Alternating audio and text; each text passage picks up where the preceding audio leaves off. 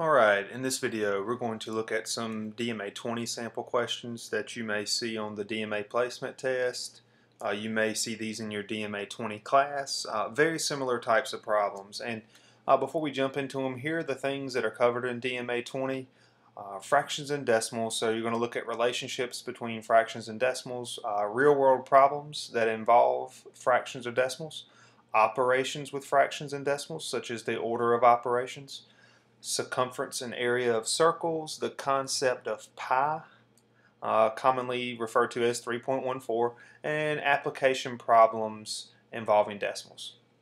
Now, these sample questions that I have here, they're not going to cover every single topic, but you can always visit this website here where I assure you I cover every single topic here. So feel free to check that out as well. But let's have a look at some sample questions. The first one here. A large dining room table is in the shape of a semicircle, which is a half circle, of diameter 12 feet as shown above. Of the following, which is closest to the area of the table? Use pi equals 3.14. Now I'm going to make the assumption here, if you've seen this video series, the intro, you don't have a calculator to use on the placement test, and probably for DMA 20, the DMA 20 questions, you cannot use a calculator either, so let's just do all of this stuff without a calculator. We want to find the approximate area of this dining room table. Now, understanding the area of a circle, that's one thing you want to know here. The area of a circle is pi r squared. Now, let's go ahead and do this. Now, this is the area of a whole circle. So, let's do area equals pi. It says use pi equals 3.14. So, we have 3.14 times our radius squared. That's what that r stands for. The radius is going to be half of the diameter. So the radius will be 6. Since the diameter all the way across, that's 12, half of that will be 6. So times 6 squared. So really we're looking at an area of, or this formula, this answer here will be 3.14 times 36. So assuming now, here's how you can multiply decimals. I'm going to ignore the decimal right now. I'm going to write 314 and I'm going to multiply it times 36. I'll worry about what to do with this decimal in a moment. So let's multiply all this out. Here we got what? So 6 times 4 is 24. Put down our 4, carry our 2. 6 times 1 is 6, plus 2 is 8. 6 times 3 is 18. Now, we're moving over to the 3. We got to add a 0 before we start using this 3. So 3 times 4 is 12. Put down our 2, carry our 1 over. 3 times 1 is 3, plus 1 is 4. And 3 times 3 is 9. Let's add all this up. So we get 4, 8 and 2 is 10. That's 8, 9, and then 4 is 13. And then 9, 10, 11. Alright, so we get, our answer looks like 11,304. Now since this was technically 3.14, here's a little trick. You just count how many places you have to the right of the decimal. We have 1, 2 places to the right of that decimal that we had up here.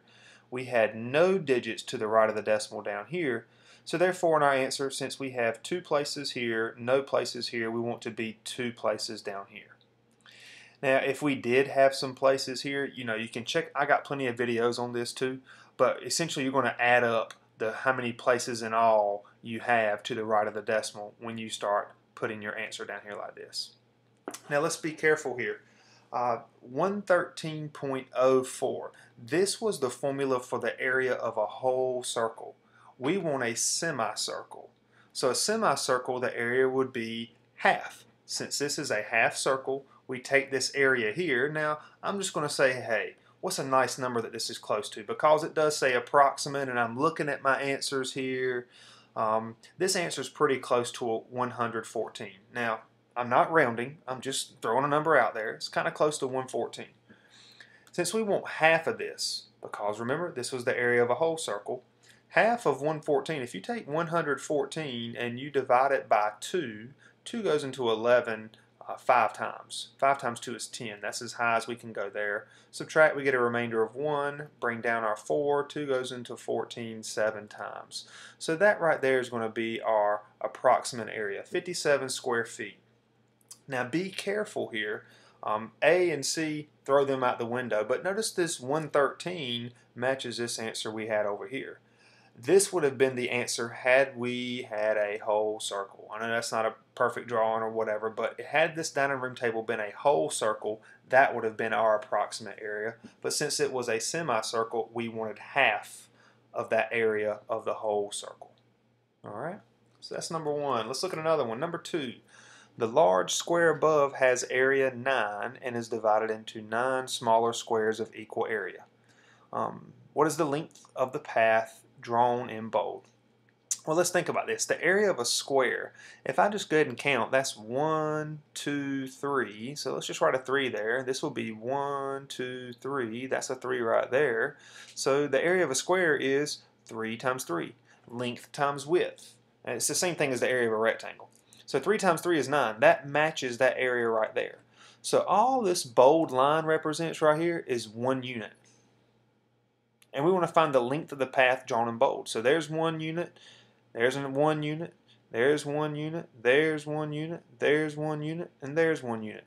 So let's add them up. 1, 2, 3, 4, 5, 6. That's the length of that path. Now this could have been a little bit trickier had the area been something, say, I don't know, 36 or something like that. But for now, it was just 9. So we said, okay, 3 by 3 will give us an area of 9.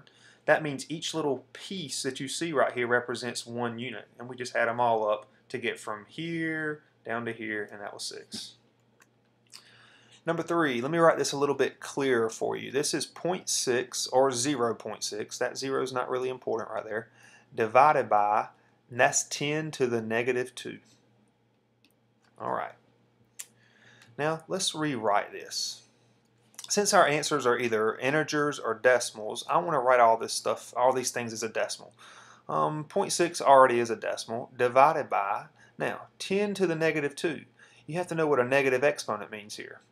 There's a couple of ways that we can deal with this. I'm going to remind you of one thing. We can write 10 to the negative 2 as 1 over 10 squared. You can shoot a negative exponent to the bottom of a fraction. That's one way to deal with it. So we have 0.6 divided by 1 over 100. Alright, again, I don't see any fractions here, so let's rewrite 1 100th. Right now that is a decimal. What is that going to be? That's going to be 0.06 divided by 0.01. Because this right here represents 1 100th, because that falls in the 100th spot. So you got to know your place values here. 1 100th is 0.01. Think about 1 out of 100 pennies. 1 out of 100 pennies is 1 cent, and that's what 1 cent looks like. So now we want to take 0.6 divided by 0.01. Therefore, let's set up a long division problem. We got 0.01 on the outside, 0.6 on the inside, and a way that we can divide decimals quickly is to whatever we're dividing by. Right here, let's make this a whole number. So I'm going to move that decimal 2 places to the right. And the reason why I'm doing that, I'm making this a whole number. Essentially, that just becomes 1. Now, if we're going to move this decimal out here, we have to move the inside the exact same number of places. 2 places to the right. 1, 2. So therefore, this becomes 60. Really, this just means what's 60 divided by 1? Well, 60 divided by 1 is 60. So A will be our answer right there.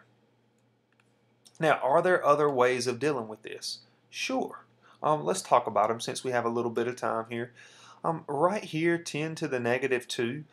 This 10, now, this is a little shortcut. 10 to the negative 2, what we could have done, since this is 10 to a power, we already said this was what? 1 over 100?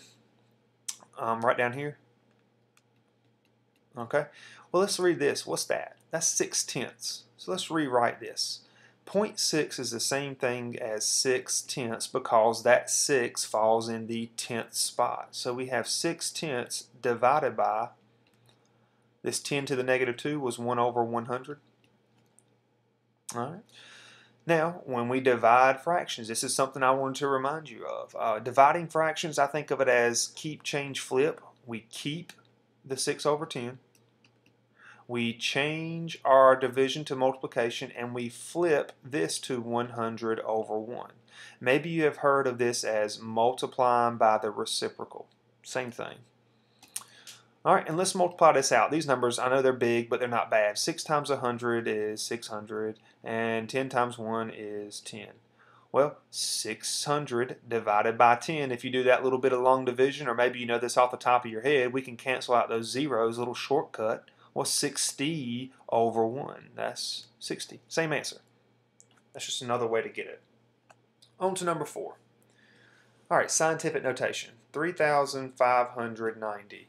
Now, when we write this thing as scientific notation, we only want one digit to the left of the decimal. Here's what I mean. 3.590, or how about we just go ahead and say 3.59. All right. Now, obviously, 3,590 is not the same thing as 3.59, but here's a little quick way to deal with scientific notation. Since this number is bigger than this number down here, what we have to do is we have to multiply it by 10 to a certain power, and it needs to be a positive power because we want to make this number bigger and make it match this up here. Here's how you can do that quickly by multiplying by 10. How many places did we move this decimal to move it here? We moved it 1, 2, 3 places. That's what you write right there. 3.59 times 10 to the third. That is going to be our answer. Now you can think about this a little bit more as well. Essentially we could say 3.59 times, now 10 to the third. 10 to the third means 10 times 10 times 10. Well, 10 times 10 is 100. 100 times 10 is 1,000. Now if you were to multiply this out, 3.59 times 1,000, that's the same thing as 3.59 times 10 cubed, and I assure you that you would get 3,590. But this is called scientific notation, so if that's a little weird, just go to my website, check out my videos on scientific notation. And the same thing applies to all the other topics we've covered so far in these first 4 questions. One more here. So the circle above has center O. The fraction of the area of the circle that is shaded represents a value on the number line between which 2 fractions down here. This is going to involve a lot of decimal work here. So think of this as a slice of pizza, this shaded region, and that's only a fraction of the entire pizza. And I always think of an entire circle as having 360 degrees, but we're only dealing with 75 right here. 75 degrees. So let's take 75 out of 360. We can do some long division, but I'll tell you what, let's simplify this fraction first. That's probably the better idea to do, is simplify it, then maybe do some long division. Plus, it's just good to review on how to simplify fractions. Maybe you know this, maybe you don't, but 15, we could divide by 5, and then we could divide by 3, but I'm going to go ahead and tell you that 15 does go into both of these numbers. Do some long division, make sure you understand these, but 75 divided by 15, that would be 5 times, because 5 times 15 is 75. And 360 divided by 15 will be 24, because 24 times 15 is 360. Now, here, 5 over 24, I don't see anything with a denominator of 24, unfortunately. So let's do some long division with this. So 5 divided by 24. That means we put 24 on the outside and we put 5 on the inside. 24 won't go into 5, so we have to make this, think of it as 50, but technically it's 5.0. But that decimal that I just wrote right there, let's go ahead and shoot it up and put it right there. This is how we can divide with decimals. So you do want to think of this as 50. 24 times 2, that will be 48. That's as close as you can get to 50 there. 50 minus 48 gives us a remainder of 2. So let's bring down another 0. Alright, does 24 go into 20? 0 times. Alright, so we got to put a 0 up there. Every time we add a new space, we have to fill in something up here. Let's add yet another 0. Now, you probably cannot use a calculator for this because we want to make sure that you can work with decimals. So how many times does 24 go into 200? Let me take a wild guess. Maybe it's 8. Let's see what 24 times 8 is. 4 times 8 is 32, so we got 2, carry our 3. 8 times 2 is 16, 17, 18, 19, 192. Yeah, we don't want to go any further than 8 times 24. If we did 9, we would pass 200 definitely. So 24 times 8 is 192. Subtract, what do we get a remainder of here? We got to do some borrowing, or we can just go ahead and say 200 minus 192. That's pretty close to 200. Our remainder is 8. I tell you what, I'm going to bring down one more 0. 24, let's see, well, 24 times 4 is 96. What's 24 times 3? That's going to be 72, isn't it?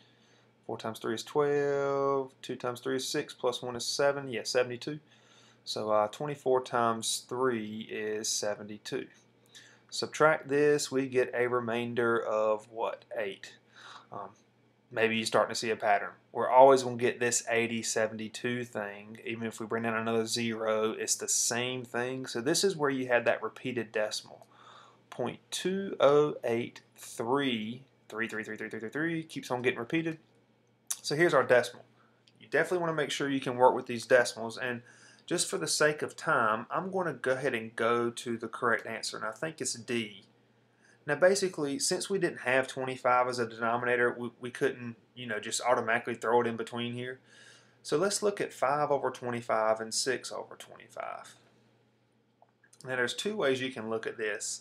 Let me do the long division way first. So 5 over 25 means 5 divided by 25. So 25 goes on the outside, 5 goes on the inside. And again, let's do that same thing. 25 won't go into 5, so let's think of this as being 50, but it's really 5.0. But 25 times 2 is 50. Subtract, we get a remainder of 0. So therefore, 5 over 25 is equal to 0.2. Let's remember that. Let's look at 6 over 25. I'm going to show you a shortcut with this too right here in a second. 6 over 25, very similar, except now instead of having 5.0, we got to have a 6.0. Or 60. Bring my decimal up here.